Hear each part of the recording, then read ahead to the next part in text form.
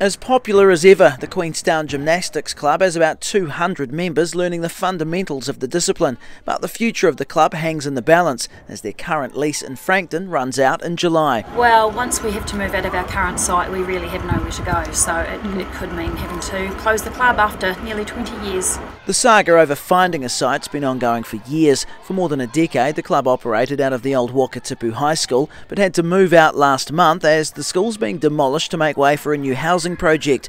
A landlord kindly offered the club a 3-month contract at this temporary site in Marks Park, but Hazlitt says the situation is now desperate. Really appealing to anyone, if anyone has anything at all that could help, we would take anything. The space needs to be a minimum size of 200 square metres in order to have enough room for all apparatus. Hazlitt's been cold calling people, reaching out to developers and calling on council for help, but nothing has come to fruition yet.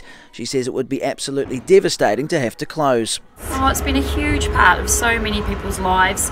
You know, some of the gymnasts train up to 8 or 9 hours a week, so it's really their only sport that they do, so it's, you know, it's important. The club's still pressing ahead with fundraising efforts by holding a family fun day in July. It hopes to raise over $30,000 for operational costs and to keep membership fees to a minimum. In Queenstown, the South Today.